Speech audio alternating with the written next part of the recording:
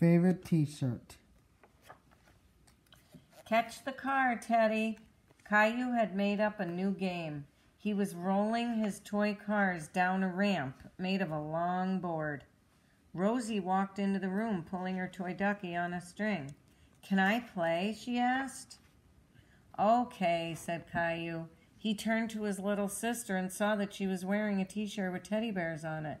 "No," shouted Calliou, "that's my t-shirt. Take it off. It's mine." He was very upset. Mommy came when she heard Calliou shouting.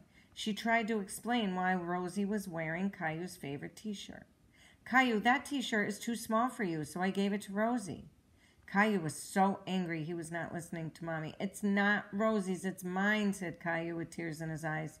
Okay, said Mommy. "Rosie, let's go put on a different t-shirt."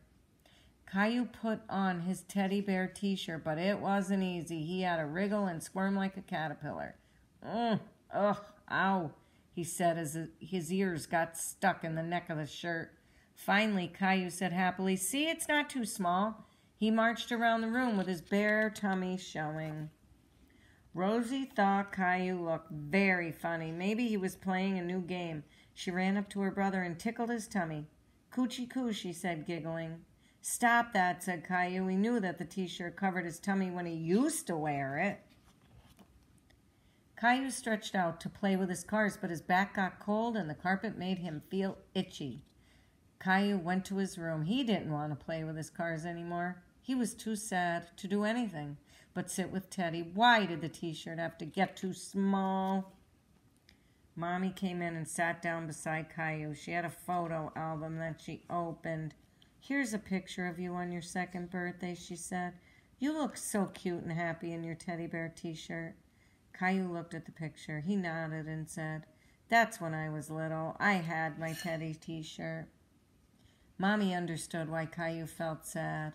"Calliou, I'm sorry I gave your t-shirt to Rosie," she said.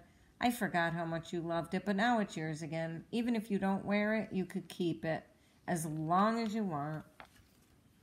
Calliou still loved his t-shirt. It was so soft and cozy, but he knew he had grown too big to wear it.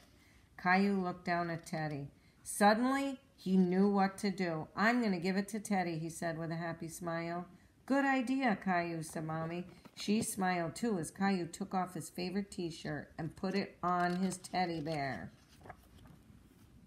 Rosie came in and saw Teddy wearing the t-shirt. "Teddy looks good," she giggled. "He's happy." "Me too," said Calliou. He laughed and hugged Teddy in his teddy bear t-shirt.